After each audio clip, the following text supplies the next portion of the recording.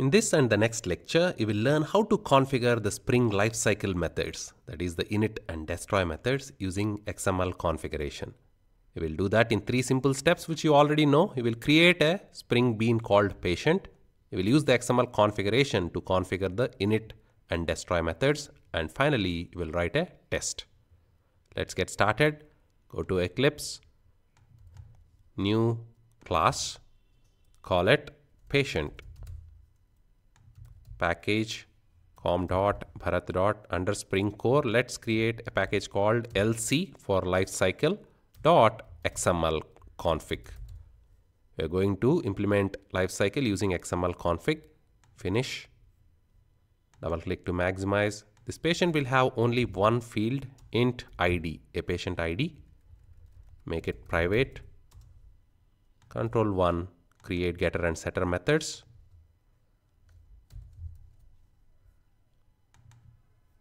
Next is to create the configuration. So you can grab the configuration from ref types, config.xml, come back, paste it, open it,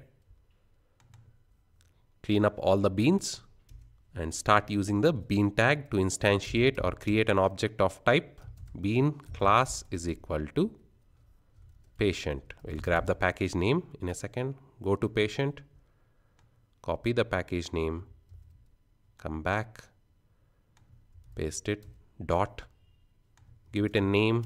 Name is equal to em patient. Let's call it patient. Use the p schema, p colon, the name of the field is id. id is equal to, assign a number, let's say 1, 2, 3. Close the element right there. So far we have instantiated the bean and done the injection of one and only one field. We haven't used the init and destroy methods yet. To use the init and destroy, we need to go back to patient, create a init method. It should start with public. The return type should be void. The name of the method need not be init. It can be anything. Let's say hi. No parameters within the body. Add a sysout inside hi method. So this is our init method. It's going to act as our init method.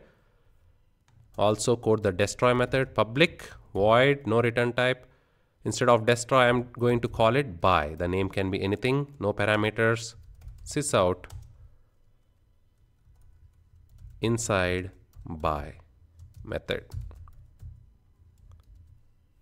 Save it. So we have 2 methods which will act as init and destroy. Now we need to configure them in the config.xml. Go back to the bean element.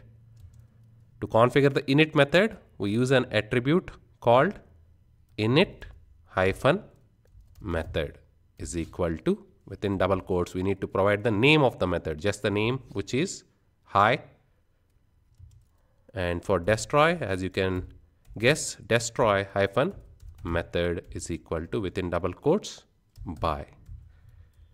Save it, and that's it. We can create our test class. You can grab the test class from the ref types, copy that, paste it here, open it. We need to change the packages, the class names, etc. Instead of student, it will be patient. That's the bean that's going to come out of Spring container. Change this name to patient as well.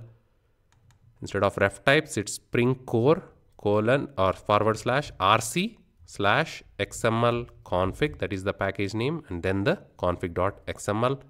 Change this name to patient. The variable name should be patient.